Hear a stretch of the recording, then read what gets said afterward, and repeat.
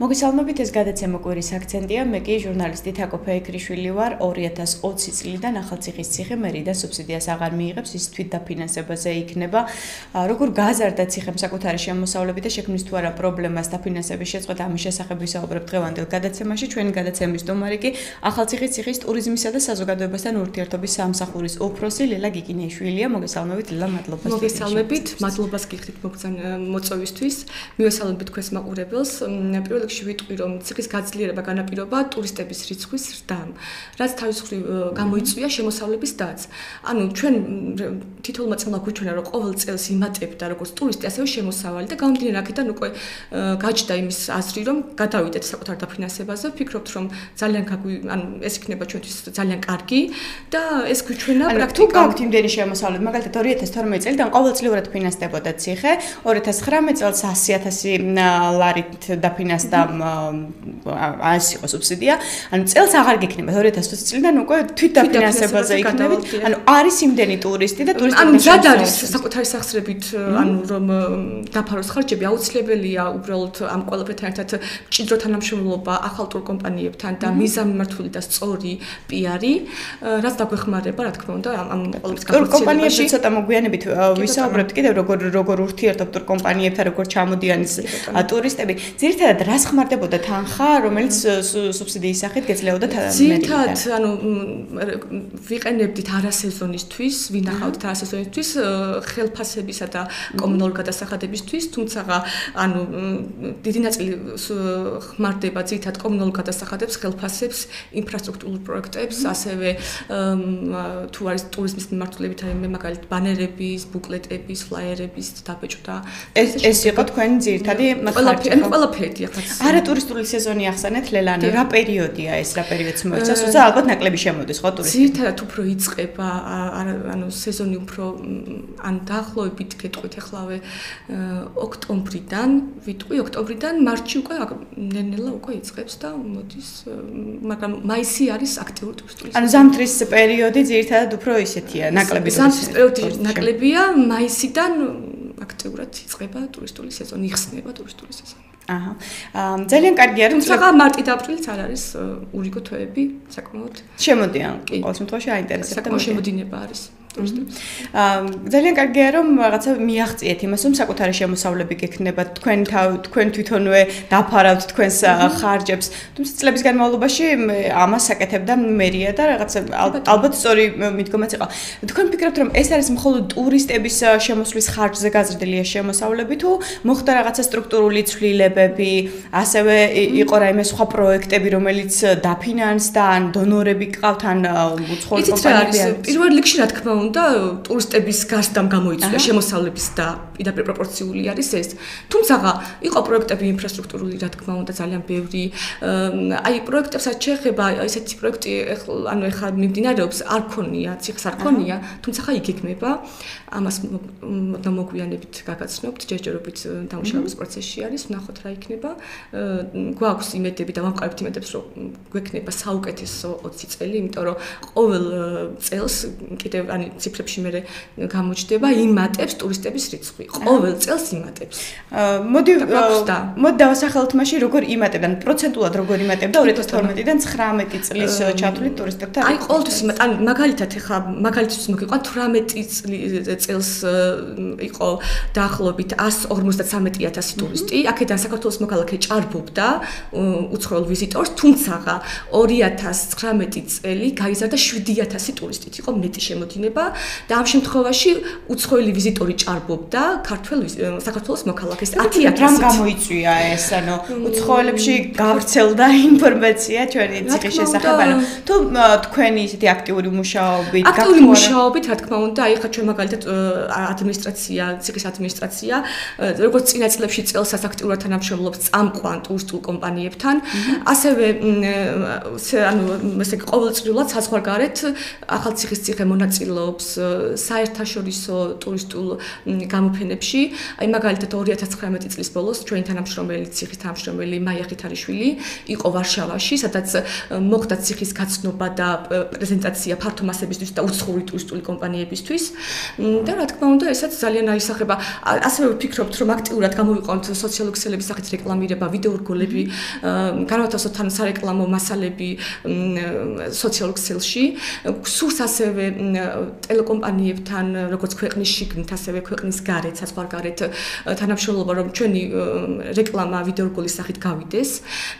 და ასევე ამ დრომდე არ ხდებოდა ლელა ესეთი პიარი. ხდებოდა, ანუ წინასწრებში უფრო ყურადღება ქონდა ინფრასტრუქტურაზე, იმიტომ რომ ბევრი რაღაც იყო მოსაწესრიგებელი, რაღაცები იყო გასაკეთებელი. აი ეს წელი 20 წელი უკვე იქნება თლიანად ტურიზმის განხრით, იმიტომ რომ ვფიქრობთ, რომ აი ეს წელი უნდა იყოს მაქსიმალურად ის, რომ გავზარდოთ კიდევ უფრო მეტად, რადგან კიდევ თვითდაფინანსებაზე გადავედით ტურისტების რაოდენობა და ანუ ყოველი წელი რაღაცის მომცემი იყო. აი ვარშავა ახსენეთ წეგან პოლონეთში, მე რამდენი დაცვის პოლონეთიდან ძალიან ბევრი ტურისტი შემოდის, ალბათ ისრაელის შემდეგ. გვაქვს ხუთეული, ქვეყნების ხუთეული, გეტყვით რომ პირველ ადგილზე ლიდერობს რუსეთი, მეორე ადგილზე კვარტლების მიხედვით 17-18 წლებს მონაცემს გეუბნებით არის ან გერმანია, ან პოლონეთი, ასევე ისრაელი და არაბთა გაერთიანებული საემირო. აი რუსეთი ახსენეთ, თუმცა წელს იყო ესეთი ფართო კამპანია, ხო, ამ ყველაფრის მოდი დაისვენენ რაღაც შეწყდა ფრენები რუსეთთან საქართველოს მიმართულებით. ამ პერიოდში როგორი იყო თქვენი შემოსავლები? მიუხედავად ამ ყველაფერს, კი, ყოველ წელს აი მაგას ვსახავს, რომ ყოველ წელს იზრდება და რასაც უყურებ რუსეთიდან შემოსული ტურისტების კვარტალში, კი, იმატებს. რუსეთიდან შემოსული ტურისტების რიცხვი ამ წელსაც მაღალი იყო. მაღალი არის და როგორც ყოველ წელს ლიდერობს ისევ რუსეთი. დაუბრუნდეთ პოლონეთის თემას, ანუ თქვით რომ მეორე ადგილზე არის პოლონეთი ან გერმანია და ვარშავაშიც გქონდათ აი ეს არ ვიცი გაცნობა ალბათ. კი, როგორც უცხოური კომპანიებისთვის, ასე ფართო მასებისთვის იქნება. თუ აპირებთ თანამშრომლობათ ისეთ ქვეყნებთან, რომლებმაც ჯერ არ იციან თქვა, ხო? ჩვენ რაღაც 10-ულში ვერ ხვდებიან, 20-ულში ვერ ხვდებიან, თუმცა შეიძლება ტურისტის შემოყვანა და ვფიქრობთ ახლა უფრო აქცენტი გავაკეთოთ ევროპის ქვეყნებზე. აქაც შევხედავთ, აი გერმანია არ იყო, მაგრამ 17 წლიდან წამოვიდა გერმანია, 17-19, აი უკვე აქტიურად არის ეს ქვეყანა. რა თქმა უნდა, გსურს, რომ აი სომხეთიდანაც ბევრი ყავს, ასევე თურქეთიდან, ყაზახეთიდან და რა თქმა უნდა, ახლა მუშაობის პროცესია ყველაფერი ვნახოთ, ან გაიზრდება ჩემი აზრით ძალიან უფრო ევროპული ქვეყნებიდან შემოდინება. ისრაელი და არაბთა გაერთიანებული საემირო ისაც ლიდერობს. რა მოსწონთ, რა აინტერესებთ ყველაზე მეტად ტურისტებს? თუ არის ქვეყნების მიხედვით, ან რომელ ქვეყანას რა მოეწონება, ხო, თქვათ აღმოსავლურ ქვეყნას. აი ახლა ამაზე კარგი კითხვა და მისვით ვაპირებთ მომსახურების ხარისხის კვლევას და ანკეტის სახით გვინდა რომ გამოკითხვა ჩავატაროთ, რომ მოვა ტურისტი, ჩვენ რომ გავიგოთ რომ რა მოეწონა და რა არ მოეწონა, ან რა სისურვებთ, რომ მომავალში დახვდეს. ნუ ესეთი ადრე იყო გამოკითხვის სახით ჩვენი თანამშრომელი ეკითხებოდა რა მოწოდათ, რა არ მოწოდათ. ძირითადად უფრო კმაყოფილება და მოწონების და კომპლიმენტები მოდიოდა, ან მოწონებაში რა წერდნენ მაგალითად? აი არ ქონია ესეთი რაღაც უკმაყოფილო ვიზიტორი არ ყოლია, არ ვიცი ეს ყველას ის არის. სიმართლე გითხრათ, ახლა ანუ რაც თავარი არის, ციხე არის ძალიან მოვლილი, მუშაობს ყველა რგოლი, ყველა ჯაჭვი მაქსიმალურად კარგად და ორგანიზებულად და რა ვიცი, ვფიქრობ, რომ კიდევ უფრო გაიზრდება. სხვა ისტორიულ ძეგლებთან თუ გაქვთ და მათ ადმინისტრაციასთან რამენაირი კონტაქტი კი. იმიტომ რომ ჩვენ თავარი პრობლემა ხო ის არის, რომ ტურისტი ერთჯერადად ვამბობ და საყოველთაო ცნობილია და საუბრობთ ამაზე ხშირად, რომ ტურისტი ერთჯერადად შემოდის, ნახულობს ერთ ობიექტს და შემდეგ აღარ იცის ამ წავიდეს, ამიტომ ბრუნდება უკან. აი დაკავების მიზნით იმისთვის, რომ თქვა ორჯერ მოვიდეს, ხო? კვირის განმავლობაში თქვა და რაღაც დაარჩა ერთ დღეს სანახავი მეორედ ნახოს. ამ კუთხით როგორ მუშაობთ სხვა ისტორიულ ძეგლებთან თუ გვაქვს ესეთი კავშირი? კავშირი გვაქვს თითქმის ყველასთან საქართველოს მასშტაბით. აი რა ტიპის კავშირია ეს? მაგალითად ხა ვარძიასთან კონტაქტი გვაინტერესებდა რომელ ტურისტულ ტურკომპანიებში ყავდათ ტურისტები აქტიურად და თუ ხდებოდა ისეთი რამ რომ ჩვენთან არ შემოიყვანთ და ჩვენი გავლით წასულიყვნენ ვარძიაში, მაგრამ თითქმის ანუ ჩვენ ძალიან ძლიერ ტურკომპანიებთან გვაქვს ურთიერთობა და კიდევ ვამყარებთ როგორც ქვეყნის შიგნით, ასევე ქვეყნის გარეთ უცხოურ ტურკომპანიებთან თანამშრომლობას და აი რა ვიცი, ვფიქრობ, რომ აი მაგალითად 18 წელთან შედარებით 19 წელს 7000-ით გაზრდილი არის ტურისტების. ეს არის იმის ხარჯზე, რომ თქვენ გაქვთ ურთიერთობა, თქვენ ფიქრობთ, რომ იმის ხარჯზე რომ კომპანიებთან. ადგილობრივი, ანუ მაგალითად ვარძიის ალბათ გამოცდილება გაიზიარეთ, როგორ უკავშირდებოდნენ, ხო? ვარძიის გამოცდილებაც გავიზიარეთ, ჩვენი გამოცდილებაც, იმიტომ რომ 12 წლიდან გახსნილია ციხე უკვე ფუნქციონირებს და თითოეულმა წელმა რაღაც მომცემი იყო ყოველი წელი ჩვენთვის და გამომდინარე აქედან უკვე მივედით იმ დასკვნამდე, რომ თუ ადრე ინფრასტრუქტურა ბევრად უფრო პრიორიტეტი იყო და უფრო მნიშვნელოვანი იყო 20 წელი იქნება მთლიანად. აი 2019 წლის განმავლობაში, როცა ვახსენებთ ინფრასტრუქტურას, რა შეიცვალა ციხეზე ამ კუთხით, ანუ რა გაკეთდა ახალი, რაშიც მაგალითად ეს სუბსიდია დაიხარჯა, რომელსაც გაკეთდა მაგალითად საინფორმაციო ოთახი დიახ, ასევე საბავშვო ოთახი დაემატა. საბავშვო ოთახი იყო ახალი რაღაც როგორც პროექტი ასე ვთქვათ, და რა ვიცი, ძალიან ბევრი ახლა ფუნქციონირებს თუ მუშაობთ შეუძლია. ახლა გამოდირექტორ სეზონი არ არის, დროებით არ შეწყვეტილი არ ფუნქციონირებს, თუმცა სეზონის დაწყებასთან ერთად ვფიქრობთ, რომ ვფიქრობთ შეიძლება კიდევ თუ სხვა გვაქვს რაღაც სხვა იდეები, ნახოთ შენარჩუნდება თუ რაღაც სხვა ჩაანაცვლებს, ჯერ არ ვიცი. ალბათ ჩვენს მსმენელს და მაყურებელს ძალიან აინტერესებს თანხების საქმეც, ხო? კულტურული მემკვიდრეობის დაცვის სააგენტოში რომელიც მუზეუმ-ნაკრძალები შედიოდა, იქ თანხები გაიზარდა, ფაქტობრივად გაორმაგდა. რას გეგმავს ამ კუთხით ახალციხის ციხე ხო არ იგეგმება და მოდი ტარიფებიც თქვათ, ანუ როგორ შეგვიძლია მოხდეთ თქვათ ახალციხის. დასრულების ვიზიტორი არის ანუ 6 ლარი, სტუდენტის 3 ლარი, მოსწავლე 2 ლარი და 6 წლამდე ბავშვები არის შესვლა უფასო არის მათთვის. ჯერჯერობით არ იგეგმება არანაირი ცვლილება, თუმცა თუ რაიმე ცვლილებას დავაპირებთ და შევიტანთ აუცილებლად. ეს იქნება აბსოლუტურად თქვენი განსაცველი, ალბათ ადგილობრივ თვითმმართველობასთან ურთიერთობით. კი ბატონო, ისევ სუბსიდიის რახან ჩვენი თემა არის ძირითადად სუბსიდიის თემას რომ შევეხო და მოგებაზე თუ მიდის ციხე, იმიტომ რომ ერთია რომ შემოსავლები არის, ხარჯს ვფარავთ, მაგრამ შესაძლებელია რომ სხვა თანხა არ გვრჩება. მოგებაზე რო არ მიდიოდეს და რო ამ წლებს არ ეჩვენებინა ეს, ალბათ ამას ამ გადაწყვეტილებას არ მივიღებდით. რა თქმა უნდა, მოგებაზე გავდივართ და თან გსურს რომ შევინახოთ ნაშთი ძირითადი ხარჯებისთვის, აი არასეზონისთვის, როცა სეზონი არ იქნება, რომ აი როგორც არის კომუნალური გადასახადები, ხელფასები, რომ არასეზონისთვის მზად ვიყოთ. რეალურად მაღალია კომუნალური გადასახადები. ნორმალურია. არც ისე მაღალი, მაგრამ ანუ საჭიროებს მაღალ თანხას. კი ბატონო, გასაგებია. ხელფასებს რაც შეეხება, ანუ პროცენტულად რო ვთქვათ, აი ამ 100.000 ლარის პროცენტულად შეგვიძლია რა ნაწილი იყო ხელფასებისთვის, ვთქვათ, რა ნაწილი იყო კომუნალურებისთვის, რა ნაწილი იყო ინფრასტრუქტურული პროექტებისთვის. პროცენტულად ახლა ამ ეტაპზე ვერ გეტყვით ზუსტად, თუმცა ხელფასებსაც ანუ ჯერჯერობით მიმდინარეობს სამუშაოები, ნახოთ ახალ სეზონის სუბსიდიის მოხსნა ხო არ შეცვლის იმას, რომ რაღაცებს ხელფასი დააკლდეს თანამშრომლებს. არანაირად ექნებათ ის რაც აქვთ, ისე რომ პრობლემა არ იქნება არანაირად.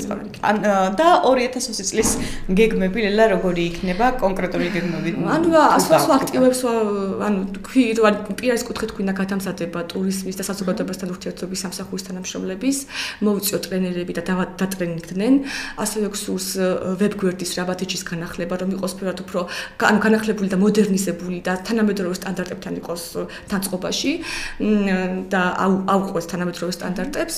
ასევე გსურს რომ ანუ გვეყოლება ჩართული სტუდენტები ღონისძიებებში, შემეცნებით ღონისძიებებში, კულტურულ ღონისძიებებში, ასევე ახალგაზრდები, მოსწავლეები და რა ვიცი, ვფიქრობ, რომ მიმდინარეობს მოლაპარაკებები უცხოურ ტურკომპანიებთან და ნახოთ. აი პროექტების მენეჯერი თუ არსებობს ციხეში, რომელიც დააწერს თქვათ რაღაცა პროექტს, რომელიც მოიზიდავს თანხას, რომელიც შექმნის რაღაცა აციახლეს უკავშირდება ჩვენს სამსახურს და საზოგადოებასთან ურთიერთობის სამსახურს, დიახ, ანუ ყველაფერს ვახორციელებთ ჩვენ. ცალკე ანუ პიროვნება, რომელიც ამას გააკეთებს, არ არსებობს ციხეზე. წეგან ვახსენეთ ახალგაზრდები და ახალგაზრდების ჩართულობა, ანუ თუ გაქვთ რაიმე კავშირი უნივერსიტეტის სტუდენტებთან, რომლებიც თქვა ტურიზმის კუთხით ირჩევენ, ხო, სპეციალობას ირჩევენ. როგორ ხდება მათი ჩართვა, არ ვიცი, ანუ აი მაგალითად ბოლოს იყო სტაჟი კოლეჯ ოპის აიდან იყო გამოსული სტაჟირებაზე, გაიარეს ჩვენთან სტაჟირება, თუ რაიმე ცოდნა რაც კი ჩვენ გქონდა ყველაფერი გადავეცით მათ, აუხსენით როგორ ხდება მუშაობა, როგორ ფუნქციონირებთ, როგორ გავდივართ ბაზარზე, როგორ ვიძიებთ ახალ ტურ კომპანიებს და რა ვიცი, საკმაოდ საინტერესო იყო მათთვის და ცოდნის ახალი ინფორმაციის მიმღები. გამოცდილებაც ალბათ მნიშვნელოვანი იქნება. და დასასრულისკენ წავიდეთ, თუ შეგვიძლია მაგალითად რაოდენობები დამთვალიერებლის პროცენტულად მაინც რომ ვთქვათ, უცხო ქვეყნიდან რამდენი შემოდის და მაგალითად გეტყვით, აი მაგალითად 18 წელს ყავდა 152,752 ტურისტი, აქედან საქართველოს მოქალაქე იყო 77,175 და უცხოელი იყო 75,517. აი 19 წელს მაგალითად უკვე 160,000 და მიუახლოვდა ტურისტების რაოდენობა და იყო 160,000. აქედან საქართველოს მოქალაქე იყო 73,705 და უცხოელი იყო 86,123. ამ ციფრებმა გვიჩვენა, რომ ტურისტების რაოდენობა გაიზარდა 7,000-ით და უცხოელი ვიზიტორები, ან მაგალითად უცხოელი ტურისტი 10,000-ით მეტი იყო საქართველოს მოქალაქესთან შედარებით. ისე რომ საკმაოდ გასტილი არის ჩემი აზრით. ფიქრობთ, რომ 2020 წელი უკეთესი იქნება იმ კუთხით, რომ ტურისტი უფრო მეტი შემოვა? აუცილებლად. რეალურად ციხისთვის ხო ტურისტი უფრო მნიშვნელოვანია იმ კუთხით, რომ ფინანსების შემომტანია, ხო? ისე დამთვალიერებელი მაინც ერთჯერადია და თან ტურისტს გააქვს ინფორმაცია. ტურისტების რიცხვის და სწორედაც რომ იწოს შემოსავლების და თუ იქნება ბევრი ტურისტი, იქნება შემოსავლიც ბევრად მაღალი. და ეს ჩვენ რა თქმა უნდა შეგვეთყობა ძალიან. გამომდინარე იქიდან ზუსტადაც რომ აი ყოველ წელს თითოეულ წელს იმატებს ტურისტების რაოდენობა ყოველ წელიწადს. ყველაზე მეტი რომელ თვეშია ხოლმე შემოსავალი? ყველაზე მეტი არის აგვისტოში და 2019 წლის აგვისტოში დაფიქსირდა 29,000 ტურისტი. ეს ყოველ წელს იგივეა, იგივე. ყოველ წელს ანუ ხო, აგვისტოს თვე ძირითადად არის ივლისი, აგვისტო ლიდერი. უფრო აგვისტო. და აქტიური პერიოდი მარტიდან დაიწყება. რა თქმა უნდა. მარტიდან დაიწყება, თუმცა მაისიდან შემოდინება, ანუ იქნება ბევრად დიდი, ჩემი აზრით და ნახოთ გვიჩვენებს მომავალიც.